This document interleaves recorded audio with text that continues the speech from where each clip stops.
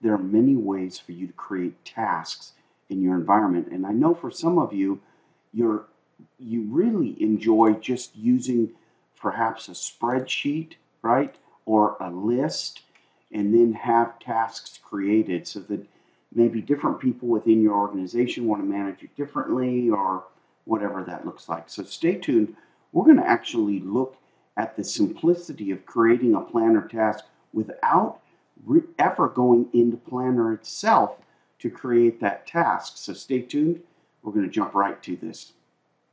So if you're one of those people who really just want to use a list, for example, you're just committed to using that list, that's totally fine. You can do that to create Planner tasks. But let's say some of your organization might be using Planner to do their items. So how do you create tasks in that? Or maybe you're using a form that's filling in a SharePoint list, or maybe you're using a Power App that's filling in a SharePoint list as the data source. How do you create tasks from all of those variables? We're going to show you how to do that. The first place to start is to create the list itself. So I just created a list here called tasks, and I'm just going to walk through these real quick here. Notice that this is a single line of text, what the action item is. The details is a multiple line of text. So what are the details of the task? Who's assigned is a single line of text, I believe, as well. Yep. And then due date is actually a date field. And if I'm going too fast, just pause the video. Date and time field. And then this ID is here. To get to the ID, you want to go here, go to Show and Hide Columns, and you want to select ID. Now, one other thing before we move off of creating the list to feed Planner with its tasks is notice that I don't have title here. The reason why I don't use title is because when you get into automation, like for example, this says action item, I want to see, and you're going to see when we create the Power Automate flow to create the Planner task in just a moment, you're going to see that I want it to say action item details aside. I want it to show me this, right? Notice I don't use any spaces as well. Everything's all together. It just makes the automation a little easier on the other end. So you can do it however you want. You could use the title field if you want to, title column, because it's the default when you create a new list. But you're just going to have to remember that action item equals title, because it won't show up as action item, it'll show up as title in your automation. Now, so if I decide not to use title, how do I get rid of it? So the way you do that is go down here to Site Contents, and then find the list that you're working on. In this case, it happens to be tasks, and just hit Settings. And then you want to go down here to where it says Title, and if you just created a list, it's going to say Required there. Just select this and say No. When it comes up here, you're just going to say, Nope, I don't want that required. Okay? And so that's it for our tasks list. So we have to remember that it's tasks. I have a lot of lists in here for different videos, but tasks is the list. And just to get started, we're going to go ahead and just leave it just like that. Okay? So the next thing we want to do is go ahead and create a flow. Now, to do that, of course, we're going to go to our waffle here, our app launcher, and we're just going to hit Power Automate. I always do a right click and go open a new tab. That's what I've done here. And we're going to hit the Create button. Okay?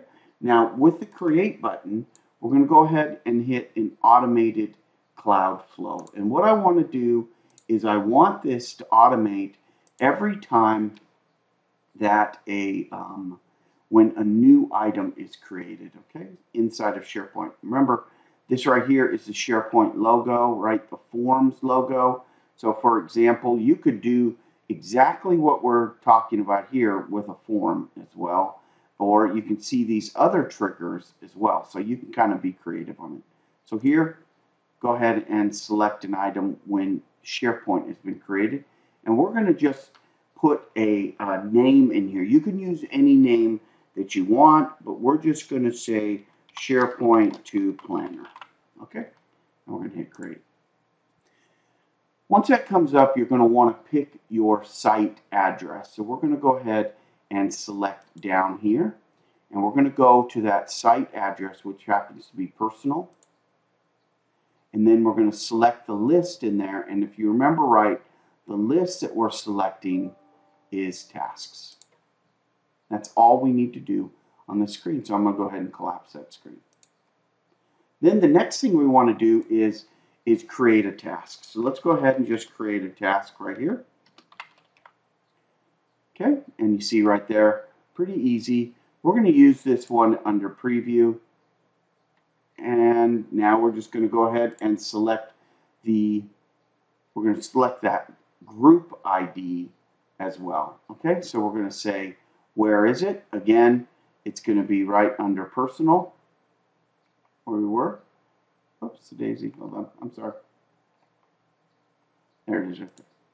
Personal, okay? And this is where we're going to create the task. So the plan is called personal as well. So you're going to need to know inside of Planner what that looks like. So you're just going to go to Planner itself, right? And so let's go ahead and do that real quick. We're just going to open up Planner. And then we're going to know which area we want it created in. Notice, remember, I have lots of different plans in here. In this case, I'm going to personal, and that's the name of it. And then we're going to use this to-do bucket. Okay? So just kind of keep that in the back of your head where you want to create this. And then the title of the task itself, we're going to enter in a few things here. First of all, we want to enter in the name of the task. Now notice we don't want to say title, right? Because we're not using that field. Action item is what we want to name. And if we forget what that is, it's right here, action item. Okay? So we want to name that action item.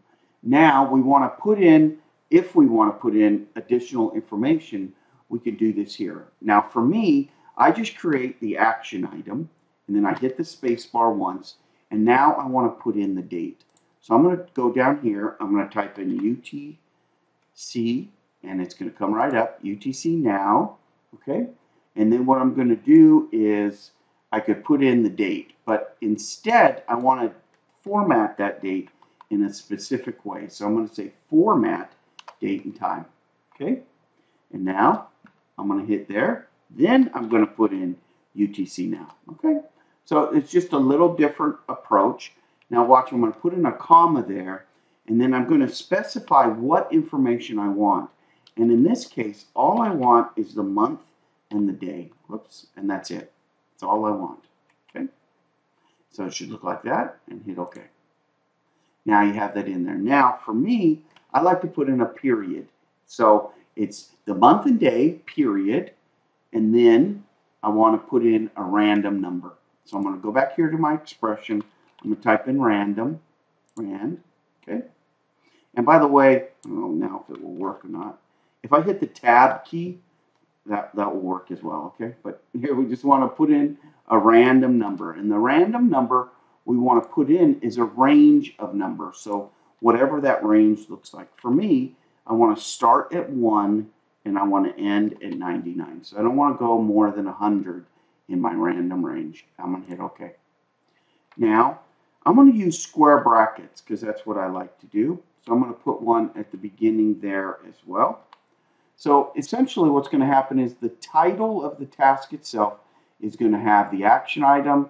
I'm going to format the date, and I'm going to put in a random number. This is going to give me a unique ID for every single task. And that is very important because it makes it easier to find when you have a lot of tasks. Okay? Here on the task due date, I'm going to click there, and I'm going to go in, and notice here that I can't see all. I'm going to hit see more, okay, so I can see everything. Sometimes people are like, well, it's not there. Just hit see more. It's going to be there, okay. Now, we put in a due date inside of here, so let's just go ahead and search for that field, and there it is right there, due. Notice it's a SharePoint field, so we're just going to hit click, okay. So that's going to put in the date inside of there, and then we're going to put in an assigned user. And in this case, I'm just going to assign myself, Okay?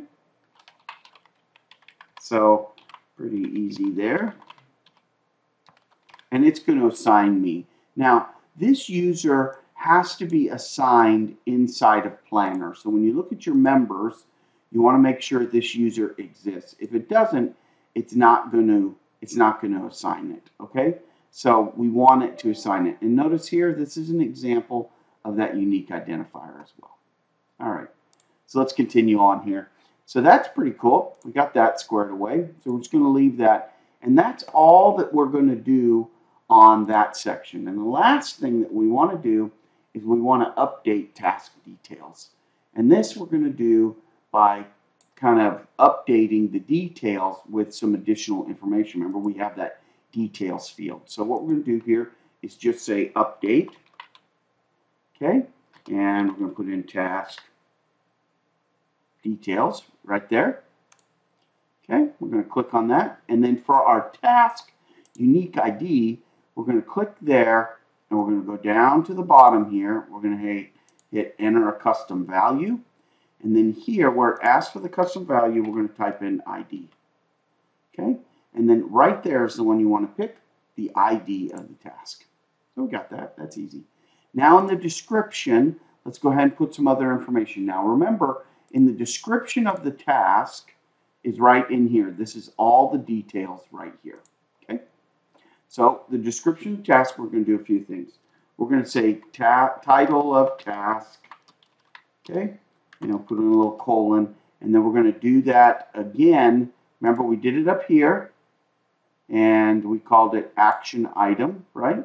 So we can go here. And we're going to go again. We're just going to type in action item. There it is.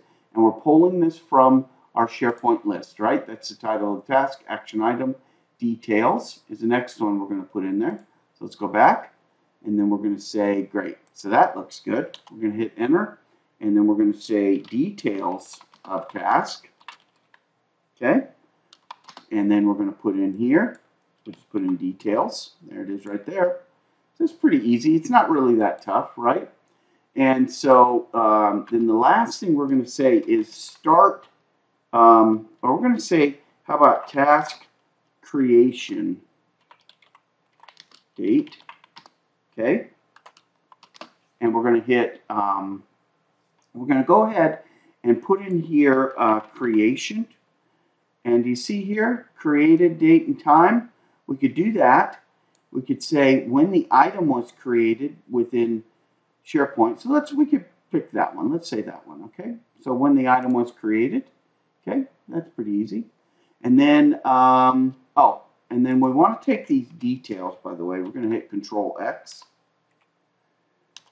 And we're going to put them down underneath here because if we have a lot of details, we don't want it kind of messing this up, right? And then the last thing that we can put is today's date, okay?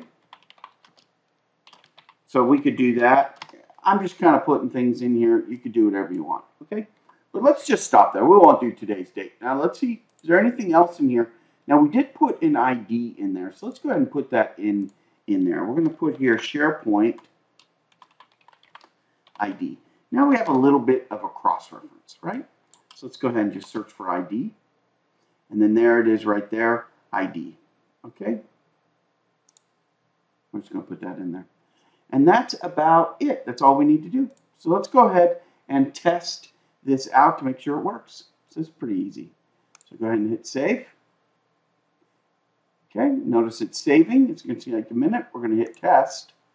We're going to hit manual, test. Now it's going to say, go ahead and put something into SharePoint. So we're going to hit edit in grid mode, and we're going to say test task. Okay, details. We're going to say assigned, and we're going to type in my email address. Should have made a shorter name there. All right, and due date, we're going to put in today. Okay, and then ID we can't change. So we're just going to hit there, and we're going to hit exit. Okay, now if we go back over, we're going to see that it's running, and we have an error. Notice here that it did not find this email, and that's because I put a dot in there. Remember, I told you have to have the right information in there, so let's go ahead and just correct that real quick. So I use the dot in most everything else. So let's go ahead and update that. Hit save. I would like to say that was on purpose, but I'm sorry, it's not on purpose. So let's go ahead and just delete this real quick. And I apologize. I know you don't want to see me kind of doing all this, but let's go ahead and just run this test one more time just to see. All right, so should work now. Let's go ahead and go back over to that SharePoint list, edit in grid mode. We're going to say action. We're going to say details. We're going to say Jeffrey Lush at milestones.com. Okay, we're going to select the date. Okay, and that's it. Okay, we're going to save that out. We're going to see if this works, and it should, and it did run successfully. Now to check that, remember we can see here, we can go right here, and it can tell us that it hit it, and then we can go to output if we want. Click to download, we can see all that, but that doesn't really help a lot, okay, unless you're really troubleshooting. We can see where it created the task. Notice here it created the task, it gave it the title, the date, okay? Everything looks good, right? So let's go ahead and go inside the task and actually see if it's there. We're going to click on there. We're going to hit refresh. All right, and there it is right there, action. That's the one we just created. Now, where this failed is that we did not specify a bucket. That's why it's in no bucket. But let's see if everything else worked. So here we have the date and Zulu time. And see how that we could format time and change that, right? Just like we did here with the format time. Here's the action right here, and here's the details right there. You're good to go. So congratulations. Now, if you want to stay tuned here, I'm sorry for the length of this, but we're going to jump in. I'm going to show you how to troubleshoot a couple of these things, like the bucket, for example. So let's go ahead and go back in there. We're just going to click on this bucket right here. And we're going to say, I want to put that in my to-do bucket. Bing. We got that. No problem. And then the other thing that was a little squirrely was the update details. Right. Task creation date. So let's go ahead and take that off. And we know that the task creation date is going to be the current date. So we're just going to say format date and time. And by the way, notice I hit an F. I'm going to hit my tab key. Okay. And then I'm going to say UTC now. I'll hit my tab key again, right? And then I'm going to put in the format that I want to see. And so in this case, I'm going to put the month, the day, and the year. Okay, I'm going to hit OK. And then that should work for us. So let's go ahead and save that. And we're going to hit test one more time so you can see that work. Manual test. Again, I apologize. I really don't like my videos going over 15 minutes. But here we're going to go ahead and go back over to SharePoint. Let's edit this. Let's just say here action 2. Okay, and details we'll put in there. And then because I don't want to copy that right again, we're just going to copy that in. Okay, and then we're going to pick a different date. Good. And then we're going to hit go. Okay, so now we have two. Notice it automatically IDs it for us. We're going to go back over to our it ran, right? We're going to go back over here to planner, and then we're going to hit refresh, and action 2 appears right there. Notice it is signed properly. Everything's good to go. Notice also that the SharePoint ID is correct. SharePoint ID is 6. Everything seems to be working, and now you have this as your format for your date creation, right? The 4th month, day, year. That's it. Good luck.